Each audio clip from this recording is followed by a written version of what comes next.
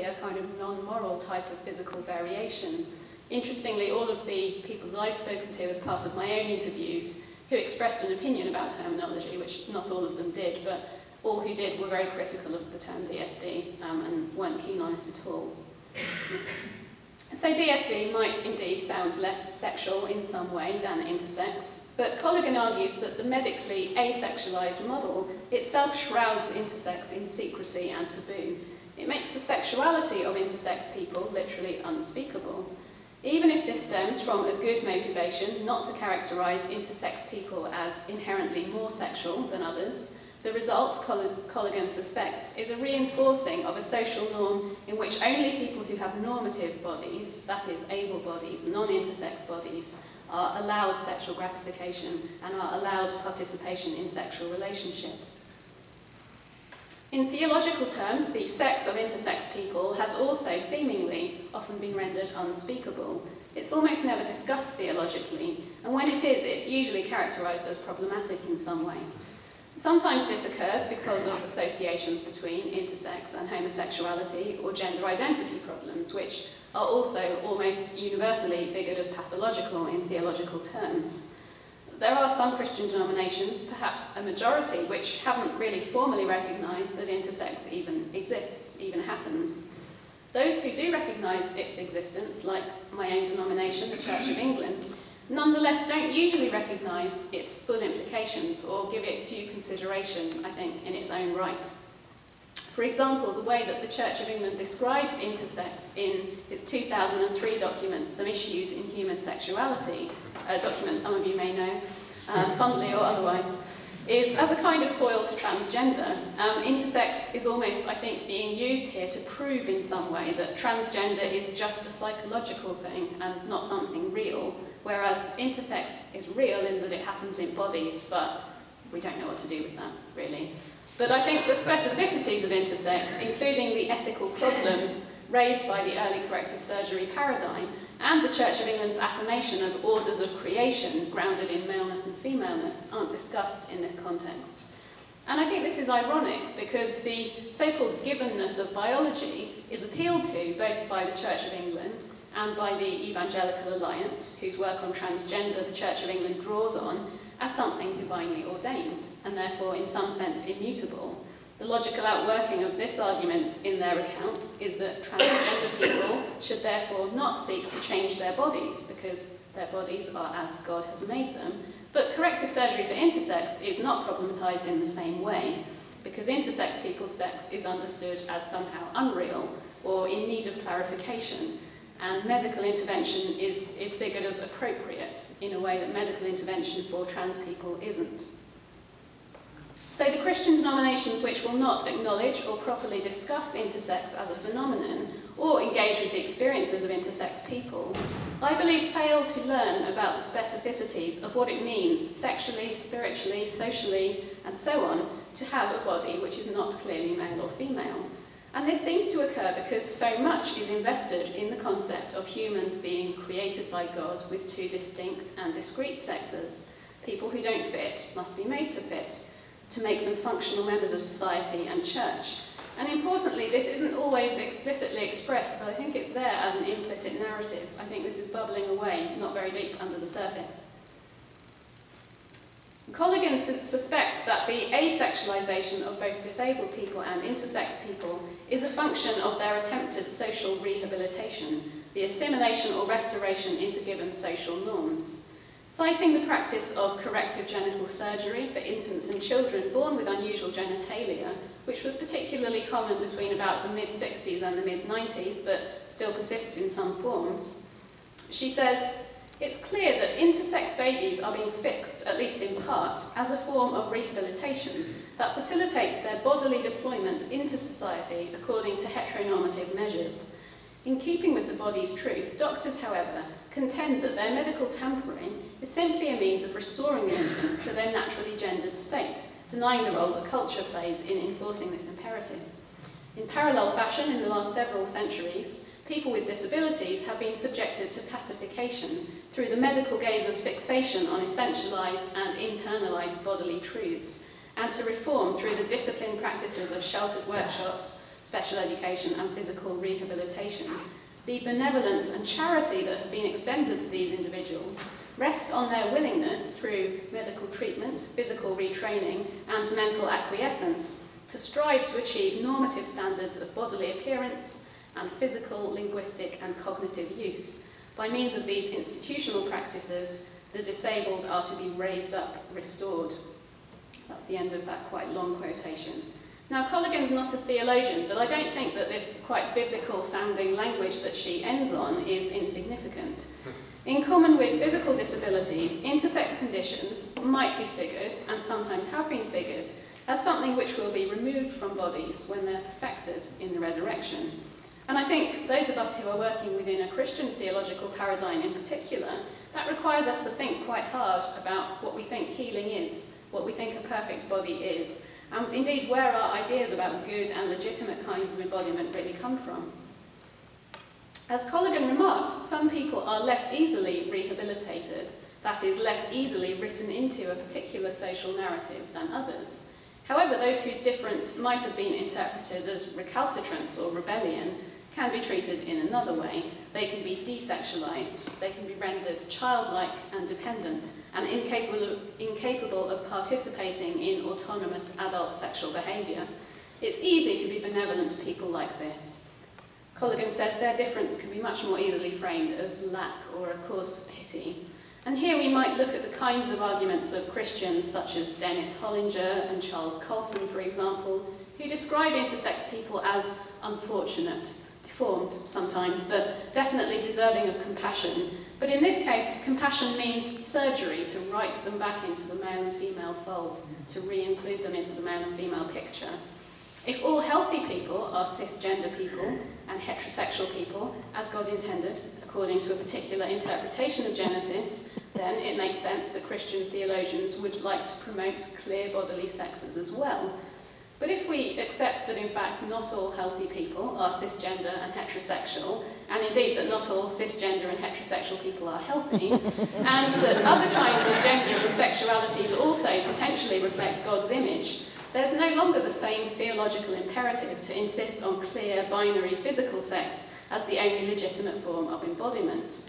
After all, theological notions about the goodness and healthiness of heterosexuality and cisgender identities are already grounded in the assumption that there are only two physical sexes, but intersex begins to disturb this picture. Some intersex surgeries, those of you who've done some reading in this area will be familiar with this, but I wanted to share some of this perhaps for some of those of you who aren't so much.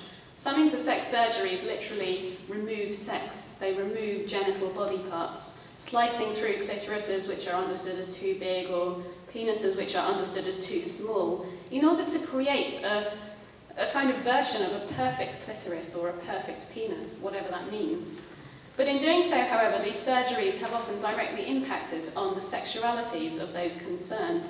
I want to share with you a few quotations, not from my own interviews, which I'll come to a little bit later on, but from other literature, or people talking about their experiences of having undergone genital surgery because of their intersex conditions.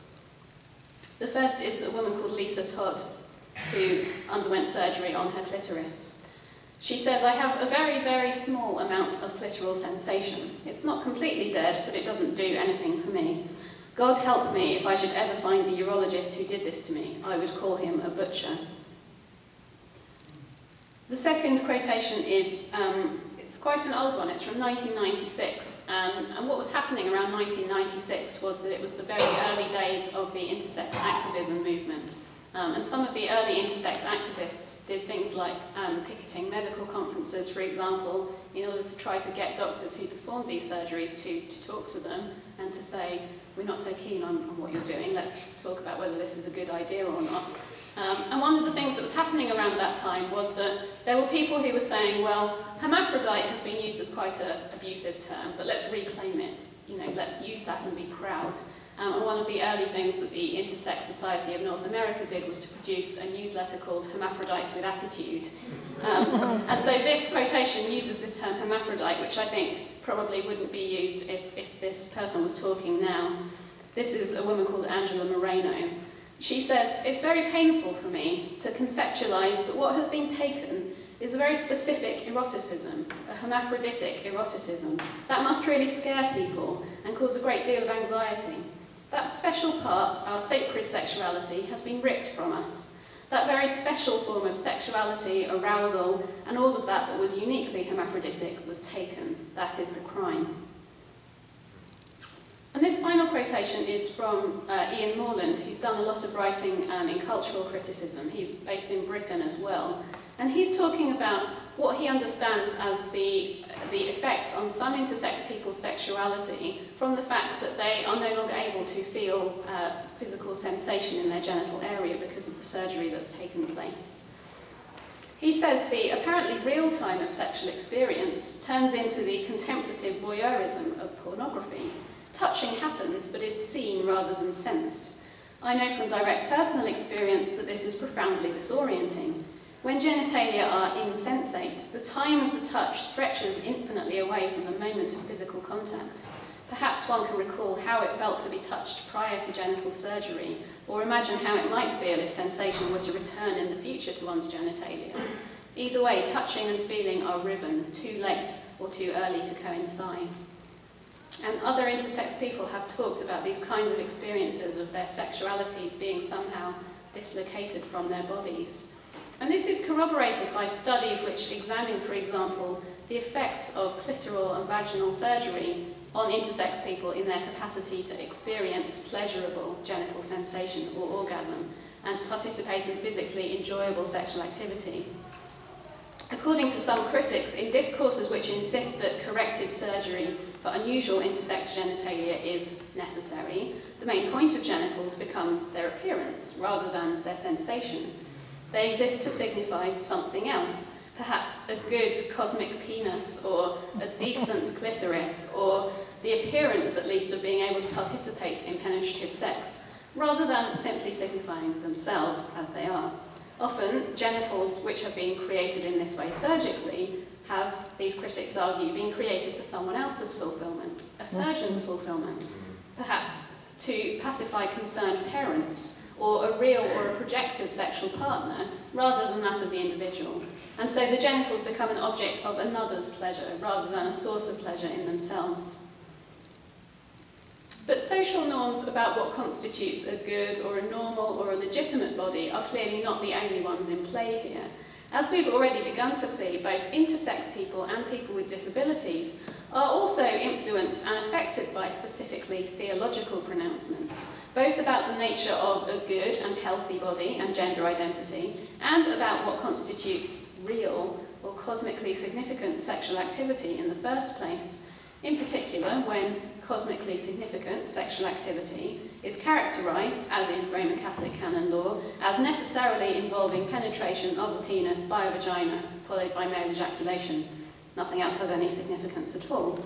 So theological accounts of the relationships between sexuality and personhood, which focus too exclusively on only certain kinds of sexual activity as carrying cosmic or moral significance, risk perpetuating, I think, the idea that disabled people and intersex people alike are not really capable of being sexual in a legitimate way, or being agents or arbiters of their own sexual and bodily lives. Heteronormative theologies, those focus too much on genital sex, and ideally procreative sex, as cosmically significant, imply that people who are unwilling or unable to participate in heterosexually partnered vaginal intercourse are not legitimately sexual at all. Even medically, there may be concerns that uncorrected intersex genitalia may lead to homosexuality. Katrina Karkazis is a scholar who's conducted extensive empirical interviews with intersex people, also with surgeons who both do and don't conduct corrective surgery for intersex, and also the families and parents of intersex children. And she says this: "The concern is a dual one, that the penis enable penile vaginal intercourse, but also that a too small penis may result in gender atypical desires. With an inadequate penis, the fear is not simply that these individuals will not identify as men, but that they will not act like men." Another fairly widespread concern among parents and clinicians is that a large clitoris will lead to a more masculinized sexuality, or to sexual desire for females. Surgery aimed at giving the child more gender-typical genitals will therefore provide her with an appropriate sexual preference, i.e. a preference for males if the child is a girl. And in theological terms, I think genitals become a cipher for even more than they do in social terms. They become a cipher for healthily embodied personhood along specifically gendered lines, for the capacity to reproduce social and religious norms, as well as human children. Some of the most disturbing narratives to have come out of the intersex activism movement in the last 15 years or so are those which have focused on intersex people's lack of power over decisions made about their bodies. And these have sometimes made clear that sexes and sexualities which appeared to transgress legitimate norms were forcibly altered. As Colligan notes, the freak show portrayal of hermaphrodites as excessively or necessarily sexual was troublesome, but if its alternative is the ongoing asexualization and infantilization of people who aren't accorded the capacity to make decisions about their own bodies, their own lives and their own sexual activity, this obviously raises problems of its own. Concerns about agency recur in Emily Graham's work on intersex and time, in which she notes that one aspect of the problematic nature of cosmetic intersex surgeries might be that they interfere with the process of actualization. So the individuals concerned, she suggests, might have sought to live their identities forwards, in a forward direction, but their doctors might be drawing on narratives of repair and rehabilitation in order to justify surgery, thus appealing to a kind of mythical past time and mythical perfect genitals that never actually existed. We could note that doctors, for example, have sometimes described making intersex genitals look more natural or more as they should have been. And similar rhetoric seems to be at work when theologians insist that a primal, unambiguous, mythic maleness and femaleness must serve as the model for all bodies here and now. Abby Wilkerson, who argues from the perspective of social discourses of disability, has suggested that if intersex conditions begin to be figured as sexual disabilities, as increasingly is happening in legal contexts, for the pragmatic reason that although intersex people don't currently have explicit protection under US law, the recent expansion of the Americans with Disabilities Act may provide a means by which intersex people could access increased services and protection. Then, like other disabilities, she says, they are in part socially constructed. They have to be understood as social phenomena.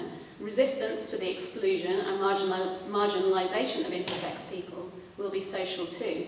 But as she notes, and as I'm sure is bubbling away in your minds already, there might be some disadvantages to intersex people coming to be considered disabled under the ADA. These include, for example, the solidifying of the link between intersex and abnormality of some kind, the transferring of stereotypes about people with disabilities onto intersex people, mutual suspicion sometimes between intersex groups and disability groups, with intersex people perhaps resentful of needing to use the ADA in order to get legal protection, and people with disabilities perhaps resentful of intersex intrusion into disability protections, and perhaps a reinforcing of the account of intersex as a medical disorder, which, as we've seen, some people aren't so keen on. It's important to say that there may indeed, and there may continue to be, specific side effects of having variant intersex anatomy that means some people with intersex conditions indeed can't do some of the same things that non-intersex people do. So two of the biggest examples would be reproductive capacity and perhaps the ability to engage in certain kinds of sexual intercourse. In the first instance, intersex people might have physical specificities, which mean that conception via sexual intercourse will be difficult or impossible for them. An intersex person might, for example, have a penis which is too small to penetrate a vagina, or they may not have testes capable of producing sperm, or there may be a kind of mismatch between the external genital anatomy and the internal anatomy. But many intersex people understand their variant anatomy as precisely that, variant, not pathological, not disordered. And this is one of the major reasons why some intersex support groups are deeply opposed to this move towards using DSD, disorder of sex development. So the second area I'd like to think about a little bit more briefly is the area of prenatal testing. So this is another area of overlap which impacts on both impaired and intersex bodies. And this is the question of the extent to which it's legitimate to try and diagnose particular conditions prior to birth, and if they are diagnosed, what's the ethically appropriate thing to do with that information? As most of you will know, in recent decades, pregnant women have increasingly been offered a variety of tests in order to determine whether the fetus they're carrying is at risk of being affected by a range of abnormalities, things like multiple fold screening, amniocentesis, this kind of thing. And in fact, certain intersex conditions are now among those for which it's possible to screen prenatally. In some cases, this is just a matter of identifying possible issues, which may or may not then be used as grounds for termination of the pregnancy. But in other cases, it's actually possible to treat the fetus prenatally in order to prevent a condition from developing. In recent years, there's been particular discussion surrounding the use of a steroid called dexamethasone, also called DXT or DEX sometimes, in cases where it's suspected that the fetus may develop congenital adrenal hyperplasia, a specific intersex condition. And if it's suspected that a pregnant woman might be carrying a fetus with that condition, she might be offered DEX treatment, which would prevent female fetuses with that condition from developing unusual-looking genitalia. But this is controversial for lots of reasons. I'm just going to touch on some of them briefly. The first reason is that actually the unusual genital appearance associated with CAH isn't itself detrimental to health. There might be other things associated with that condition which are detrimental to health, but this therapy is specifically designed to stop the unusual genital development. Normally, the main genital side effect of that condition is a clitoris which is larger than average, and that doesn't really impact on health directly. Second, in order to be effective at preventing this unusual genital development, the treatment with DEX has to begin several weeks before it's possible to tell whether the child actually has this condition or not, and actually several weeks before it's even known whether the fetus is male or female. And one scholar has suggested that actually only 1 in 8 fetuses who are at risk of this condition will benefit from prenatal DEX treatment, which means actually the majority of fetuses would experience unnecessary medication. In about half the cases, she argues, where the drug's use is beneficial, children would still be considered to be in need of genital surgery after birth anyway. Another reason is that both the use of this steroid and the actual diagnostic testing itself for the condition can create undesirable side effects for the woman and the fetus, including miscarriage. And finally, earlier this year, a group of researchers claimed that many women who'd been prescribed DEX during their pregnancies were not told that its use in the prenatal treatment of this condition was experimental and off-label. In other words, it hadn't been specifically approved for this purpose by the FDA. And they'd been given the misleading impression that actually DEX had been the subject of long-term trials to assess its safety, which wasn't the case. But if we draw all of these things together, the argument that giving DEX prevents children with CAH needing to have genital surgery, a group of scholars have said, actually, we can't really say that that justifies the risk of these other side effects. They say that the reason why DEX has been promoted is that unusual genital development has been represented as undesirable, and feminising genital surgery as a result has been figured as undesirable. But they've said this risky elective therapy is also undesirable as well, and their argument is that the possible risks attached outweigh the possible benefits. But this is all taking place within a broader cultural narrative. Discussing prenatal tests and postnatal therapy for intersex, Morgan Holmes says this: their shared weakness is the twin assumption that our children are ours to make of what we will, and that we ought to will what is least complicated. In some cases, this means parents striving to prevent their children growing up with physical conditions which may lead to bullying or other psychological problems. But in others, suggest some researchers, there might be a broader agenda at work. A group of scholars who wrote this year have argued that one of the endocrinologists who's been most at the forefront of promoting the use of DEX for pregnant women suspected of carrying fetuses with CAH, they argue that this doctor has said one of the reasons for giving DEX is so that girls affected are more likely to grow up to have maternal instincts and a heterosexual orientation and to be less tomboyish. And they quote this doctor talking to a group of parents in 2010 about a girl who did have ambiguous genitalia as a result of this condition. This is the quotation from this doctor. The challenge here is to see what could be done to restore this baby to the normal female appearance, which would be compatible with her parents presenting her as a girl, with her eventually becoming somebody's wife, and having normal sexual development and becoming a mother. And she has all the machinery for motherhood, and therefore nothing should stop that. If we can repair her surgically and help her psychologically to continue to grow and develop as a girl. Now, plenty of scholars have critiqued this kind of approach and have said, well, it's not that parents' needs and desires are unimportant, obviously they're not, but actually, whose goods and whose needs should take precedence? Shouldn't we be most concerned about the needs of the individual, of the child concerned? And again, the same group of doctors have drawn together some research which says really that often this surgery seems to take place because of parental anxiety and in order to allay parental anxiety. They say in that construct, one must question the ethics of using the fetus as a reagent to treat the parent, especially when the risks are non-trivial. Some intersex activists, and those of you who know this literature will be aware of this, have been particularly vocal in their insistence that unusual genitals don't in themselves compromise quality of life or lead to psychological trauma.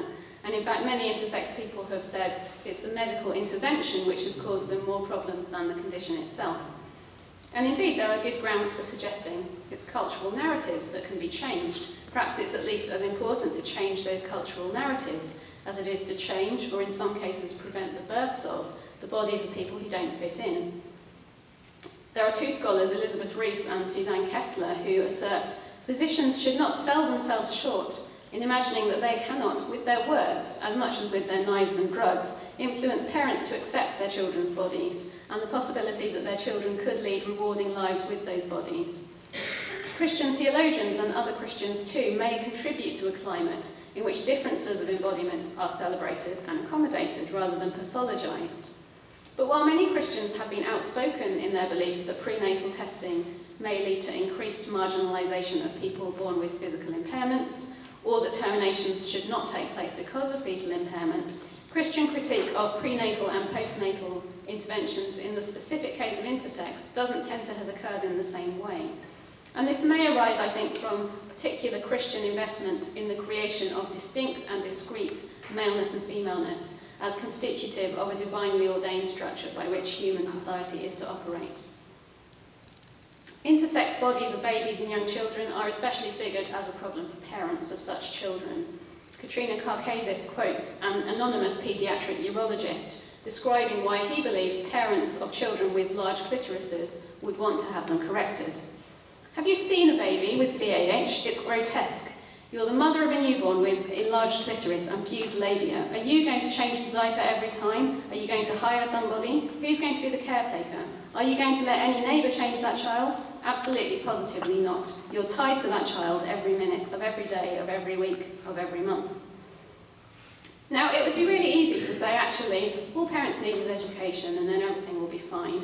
And I think that's a really attractive position in some ways, and I think a very naive position in other ways. I think what we need to think about here is weighing up those needs and weighing up those goods. Actually, parents have needs, but parents aren't acting out of sinister motives. Parents are acting out of love for their children and wanting what's best for their children when they make decisions about their medical care, in all areas, but perhaps particularly in the area of intersex. Parents are well aware that their children are going to have to navigate life in a society which might be less than welcoming towards people with an actual or a perceived difference of physical sex or gender or sexuality.